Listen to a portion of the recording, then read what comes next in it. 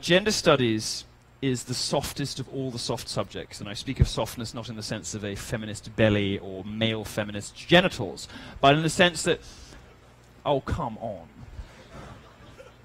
Have you ever seen any of these guys? These, like, limp-wristed, bespectacled Gawker bloggers? Do you think any of them has ever had an erection in their lives?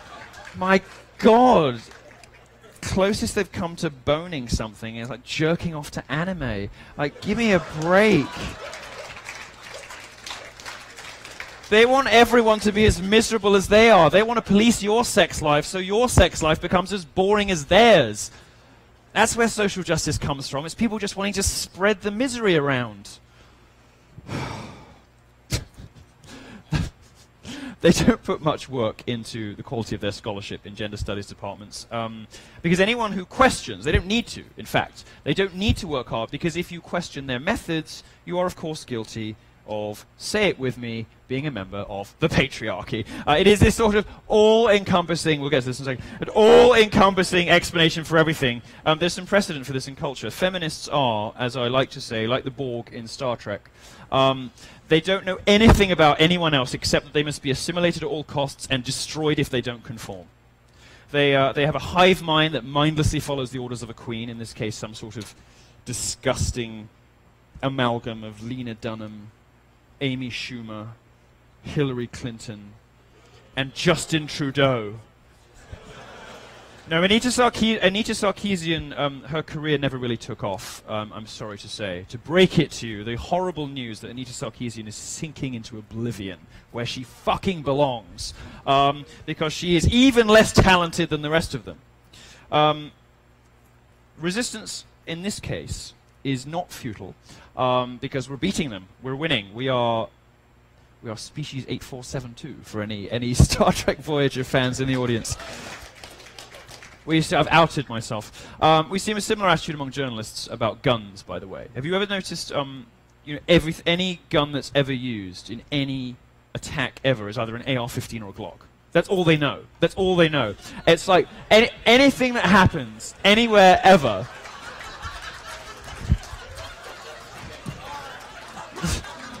Any handgun that ever used, you check the New York Times, and they'll call it a Glock.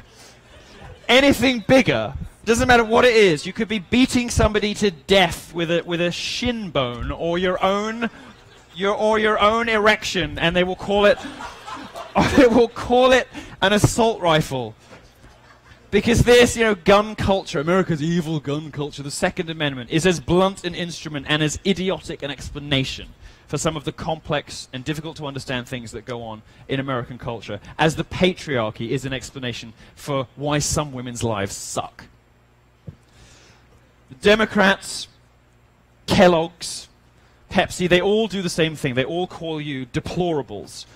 They call you all sorts of things, actually. They call you white supremacists, they call you anti-Semites, they call you all kinds of things. Actually, you know what? I'm going to up the Milo factor here. I'm going to do something we've never done before. We're going to watch a clip of a Milo talk during a Milo talk. Well, I have to sit through this. I have the Miloception. There we go. Actually, maybe on Monday I'll play the clip of this, and then and then Wednesday I'll play the clip of Monday playing the clip of this, playing this clip.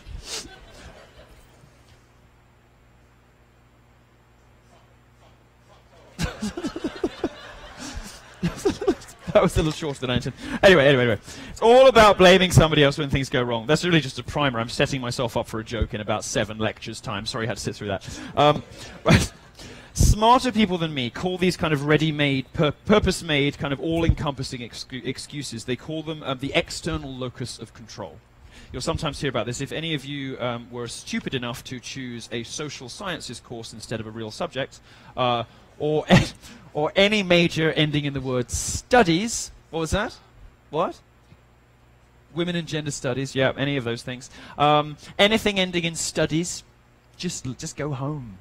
Such a waste of money. You are going to graduate dumber than when you arrived.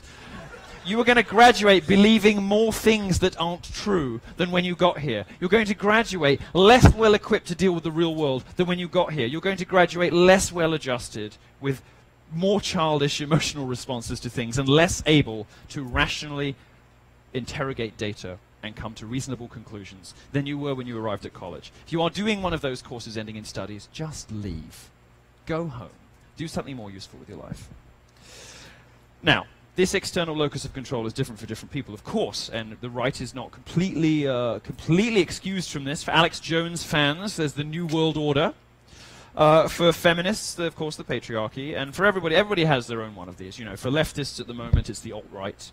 You know, there's this vast network of white supremacist, anti-Semite, racist, sexist, homophobic, bigoted people, and yet somehow the head of it is a race-mixing kike faggot. I don't get it, but I don't get it. I don't get it. Something's not quite right there. But whatever.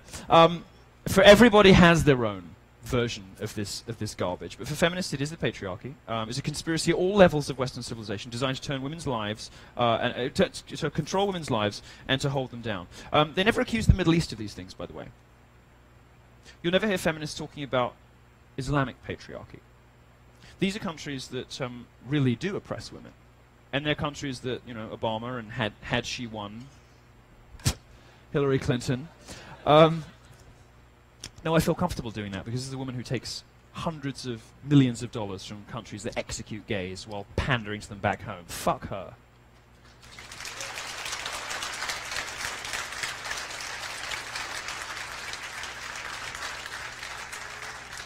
There are cultures out there with systemic problems when it comes to their attitude to women. But America is not one of those countries, and America is not one of those cultures. It's interesting that this is how you know, really, that it's a sort of conspiracy theory and a scapegoat, and it's not based on rational inquiry or rational analysis. Because if it were, feminists would look at what happened in Orlando. Feminists would look at what happens when you import in Germany 2 million Syrian migrants, with the result that, was it 1,200 women were sexually assaulted in Cologne on New Year's Eve. And they would look with horror at these cultures. They would support people like Ayaan Hirsi Ali. But they don't, because they're not interested in reason or logic or facts. They're interested in beating down on straight white men. That's how you know this is about identity politics, not rationality. In practical terms, the patriarchy is a crutch feminists use to excuse their own personal failings. It's not their fault they can't get a date, it's the patriarchy. Not their fault they can't get a job, it's the patriarchy. Considering the weight of feminists, it's a good job it's only a metaphorical crutch, because the real kind... Oh, stop it.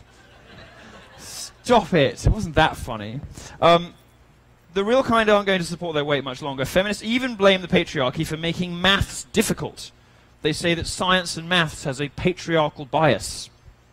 It's real. It's real. And for not liking obese people. For not holding people to account for their own life choices. That is the result not of their failure to discipline themselves, but yours for not loving them no matter what they look like. And who could love Amy Schumer? Feminists, well look, let's just say the patriarchy for feminism is everything and nothing at the same time. We don't see radical feminists yet accusing each other of being part of the patriarchy, but that is only a matter of time. They are, like all communists, inevitably going to turn on each other. And in fact, feminists have been catfighting and infighting for decades. And like communists, accusing each other of betraying the glorious revolution, 2017, I predict, is likely to bring charges of internalized patriarchy. That's what I think is going to be the new trend on college campuses. Internalized patriarchy, which is going to be leveled by feminists at each other. And you can already start to see it happen with sort of racial elements to this. You know, white feminists being sort of ostracized from the cool club because they don't have enough oppression points. Somehow they are still the product of white supremacy. I can't wait to see that. Imagine the facial expressions the poor girls are going to make. Now, make no mistake, third wave, do you know her? Do you know her? Big Red. Yeah, you see, you're a very well-educated audience. This is Big Red. Yeah, she's wonderful. You should look her up, or just Google Big Red. You can't miss her. Make no mistake, if third-wave feminism precisely defined the patriarchy, it would destroy their movement. The majority of Americans and Europeans would recognize it's actually everything that makes their countries great. What I suggest to you this evening is that what feminists allude to as the patriarchy is in fact Western civilization. The things that they hate the most are the things that make this country in particular great, things that make this country one of the greatest countries, if not the greatest country in the history of human civilization. The things...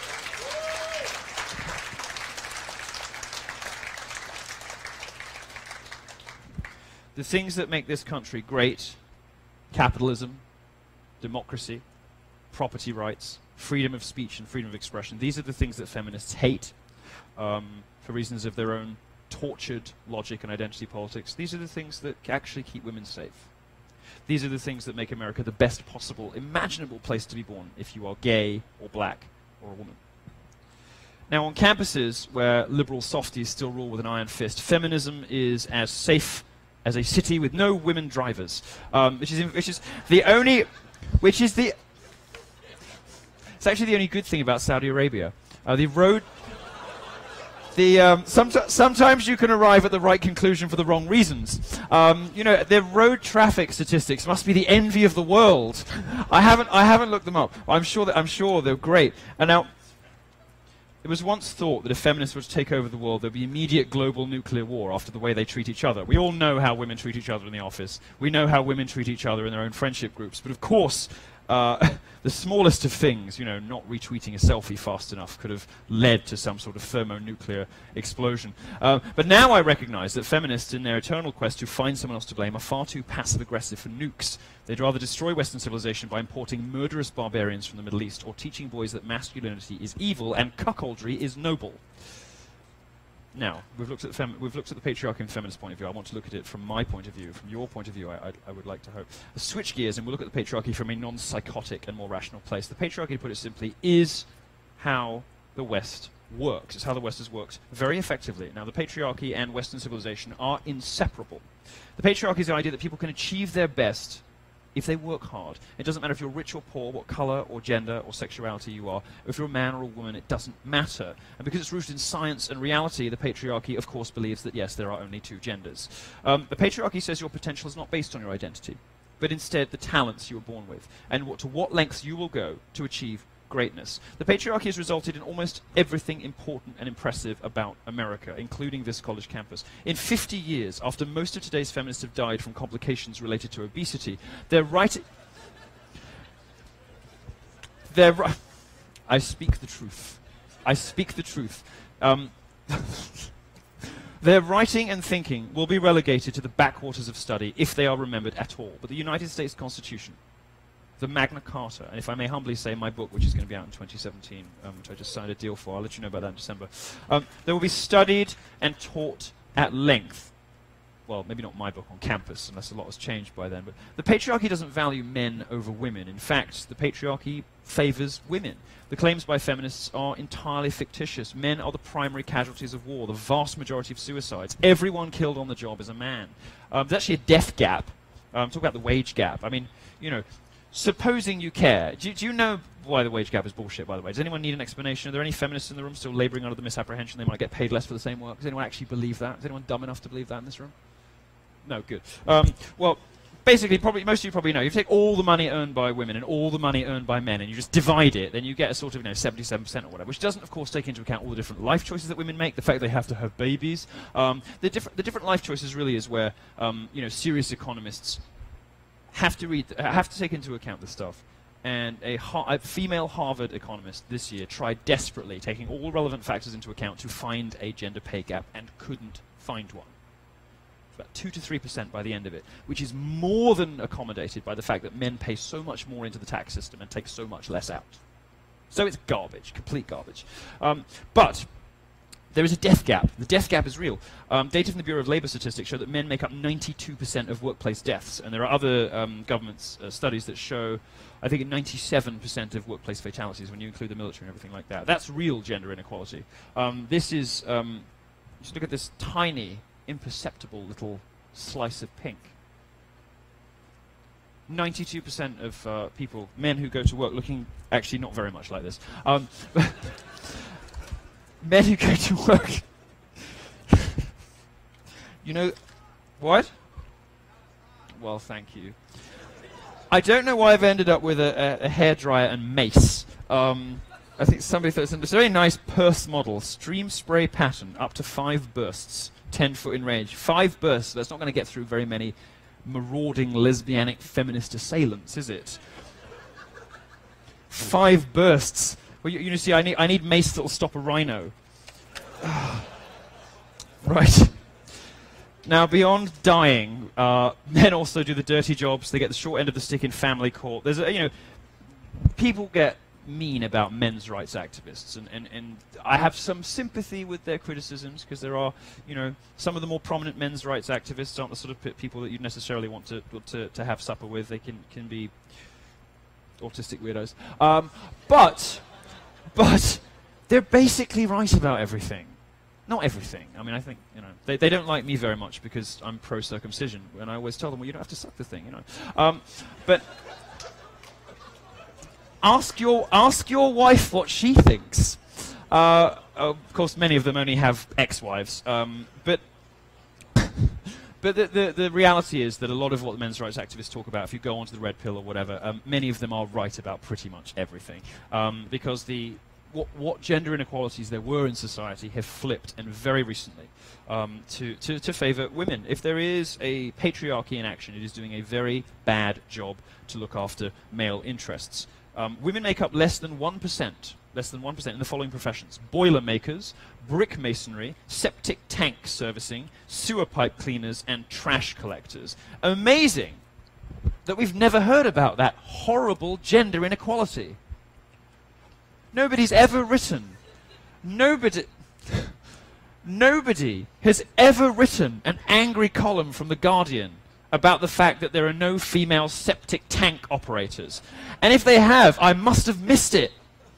Nobody has ever written an angry column about the fact that there are too few heterosexual men on fragrance counters. But there obviously is. There are complaints when the glamorous, well-paid jobs go to men. Well, ladies, the number one thing you can do if you want to improve your chances in life is change your major to a real subject. The majority of women who complain about this stuff are women studying gender studies. If you are upset about the number of women in STEM, go study engineering and fix it.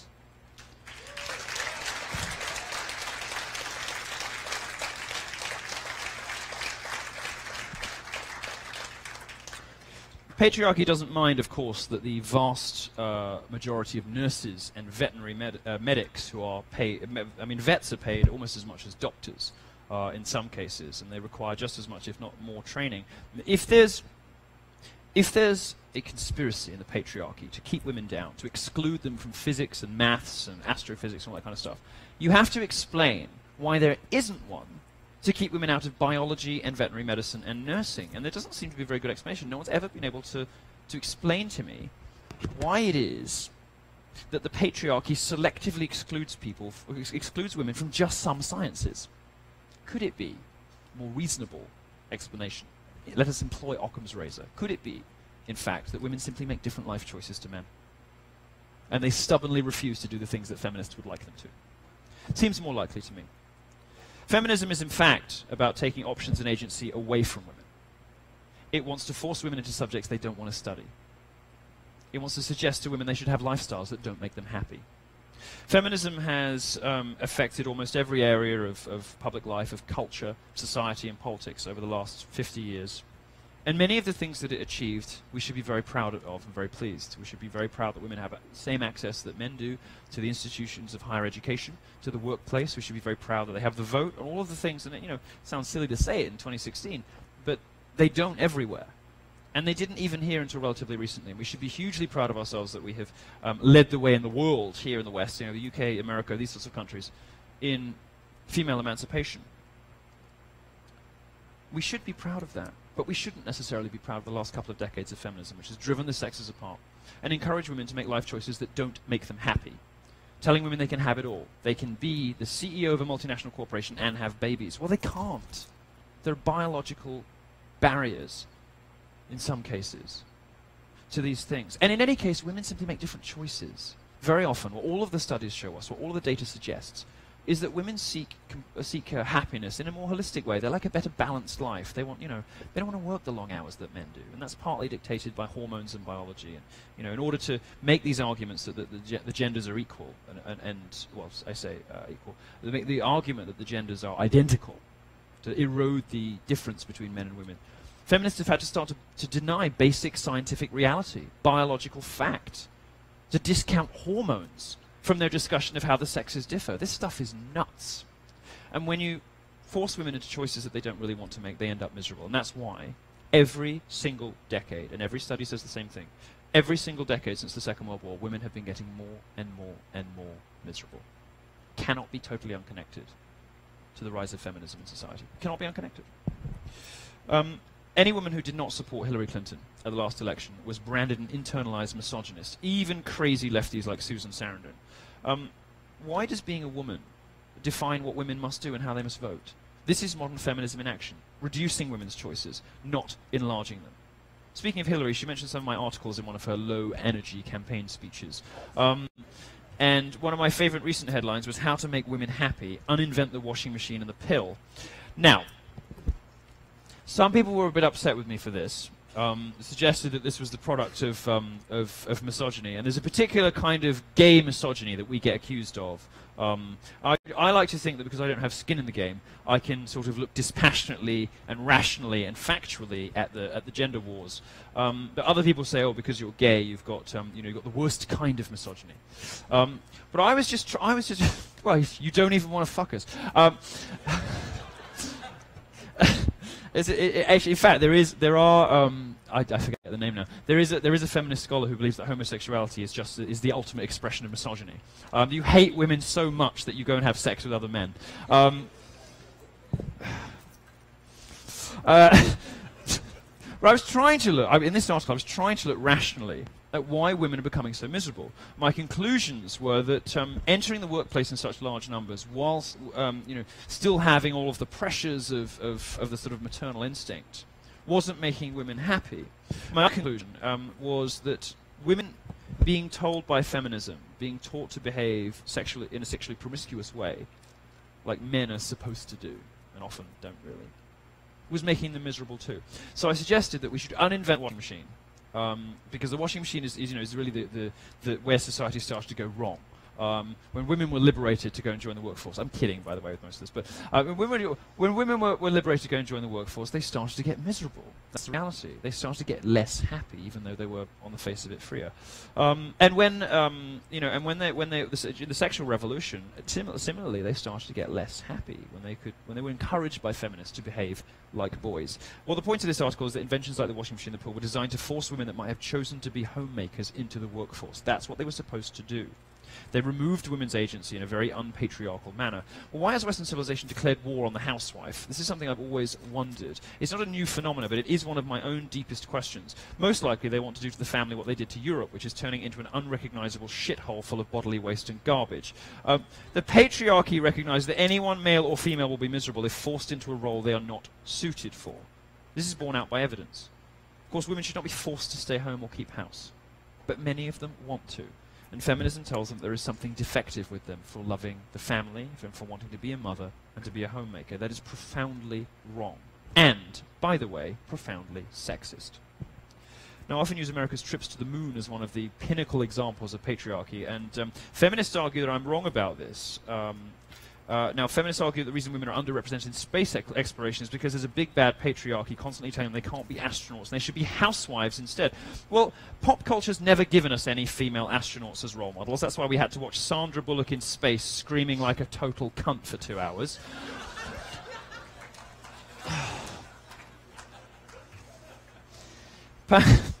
Perhaps the patriarchy will one day get us to Mars too. When it does, it will be because the patriarchy, the system I described, that of aspiration, values, of self-reliance, instead of victimhood and identity politics and grievance mongering, will be the thing that got us there, not whining like a cunt.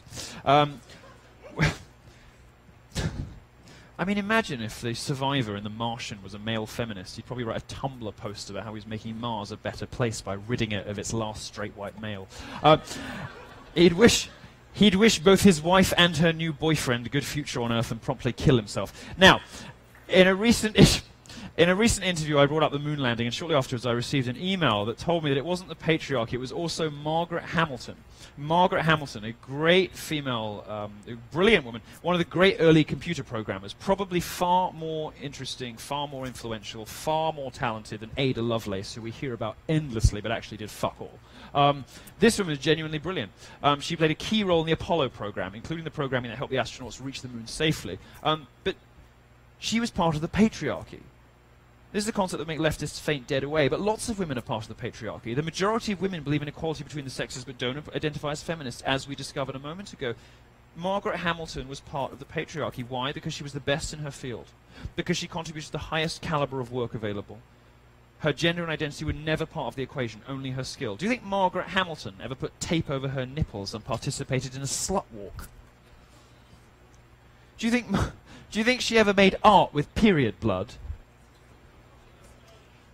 Of course not. She's the type that would punch you in the mouth if you called her a female programmer instead of just a programmer. This is what a great feminist icon looks like.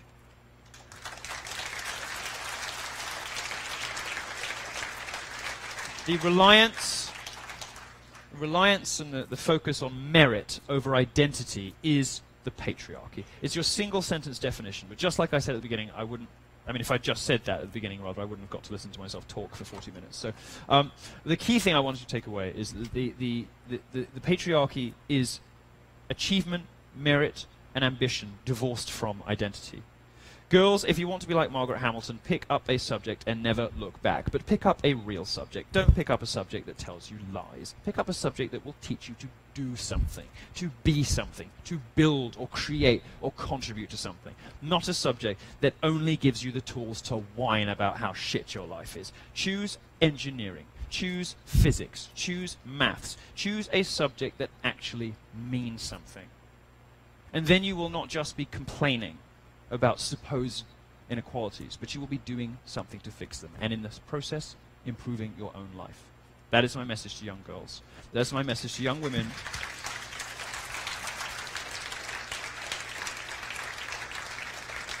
My message to young women who would like one day to become like Margaret. Shouldn't surprise anyone that feminism simply doesn't work. I used to think if feminists ruled the world, we'd all be living in mud huts, but having seen how ineffective they were in the last election, I have doubts about them even being able to put the roof on a mud hut. Compare that, of course, with the patriarchy as exemplified by Donald Trump, who builds wonderful things. Trump's appointed women to some of the highest positions in his organization. In fact, the highest positions. Now that he is president, women will be in charge of most of the top of all of his organizations. He's somebody who has demonstrated by doing instead of saying where his values lie. But the patriarchy isn't just about hiring. It's also about masculinity. And to finish, I'd like to just quote a wonderful thing that I discovered, just to, in case I haven't triggered the room enough yet. Trump's new Secretary of Defense, General Mad Dog Mattis. Do you know this guy? Yeah.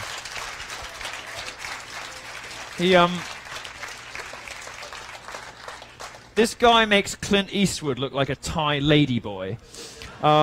He's absolutely fucking amazing. He's so cis-hetero, he may as well double up as Secretary of the Patriarchy. Well, Mad Dog Mattis understands that national defense, like gender, is a binary.